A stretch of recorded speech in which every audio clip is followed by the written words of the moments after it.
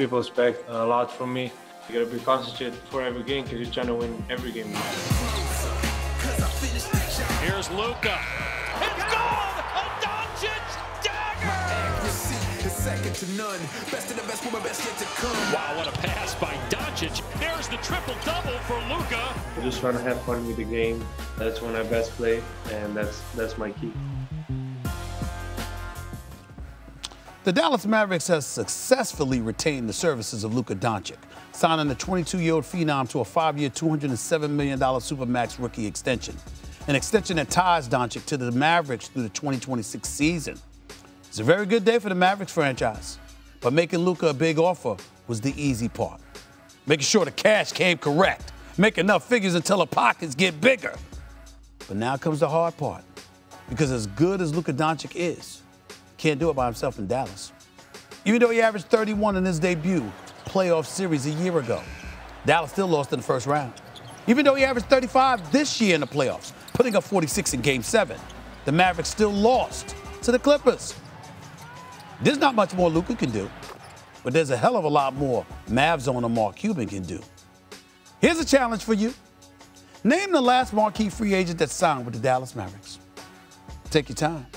I'll wait. Guess what? You can't. Because they didn't sign one. Not one. Hasn't happened. They make some runs at players, but always come up short. Embrace yourself for this right here. It's coming out of my mouth. City of Dallas actually deserves better. Dallas is a fantastic sports town. I know I get on the Dallas fans about the Cowboys, but it's all love. I'm just playing around. It's all fun. We got a love affair with one another. I'm serious here. The city deserves better. It's time for Mark Cuban to do what it takes to build an actual roster.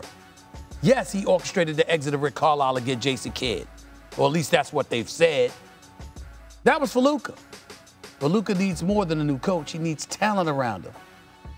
More than Kristaps Porzingis, that's for damn sure. Already this offseason, the Mavericks haven't added much to their roster. And now the clock's ticking. One of the greatest talents in basketball is yours, Dallas, for 5 more years. At least contractually right now, unless he demands out. Don't blow it. Don't make Luka Doncic say, get me the hell up out of here. He won't do that if you get talent around him. He probably will if you don't.